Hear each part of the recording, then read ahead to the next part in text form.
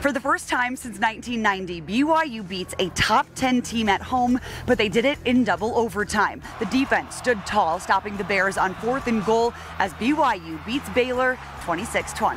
That one right there, that one felt really good for a lot of different reasons, but yeah, I don't really know how to describe it. I think it's been 32 years or so since we beat a top 10 team here at home.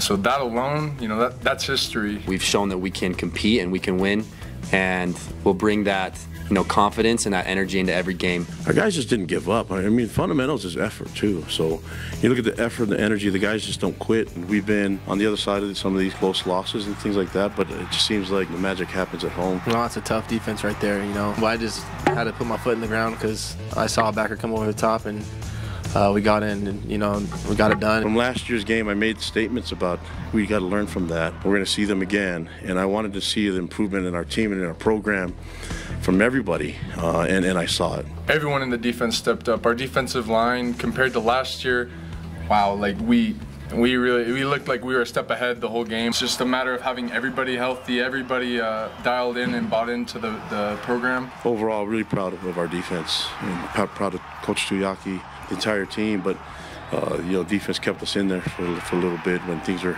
struggling. I think we made a point of emphasis to get physical. We feel like we came in this year with something to prove, especially in our run defense. And this was obviously going to be the biggest test up to this point.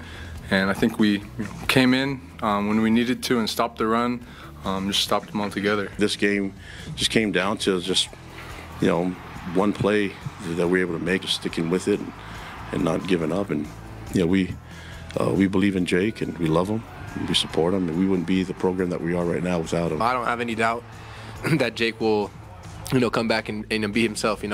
Everybody has those days, and yeah, there's no bad talk on Jake Oldroyd. He's the man. He's a leader on the team, and we all got his back. So we always talk about our culture of love and learn, and it's important that we look at the mistakes that were made and things that we can improve on, and make sure that we perform better next week when we play Oregon. BYU is 2-0 to start the season, but they have another tough matchup next Saturday as they hit the road to Oregon.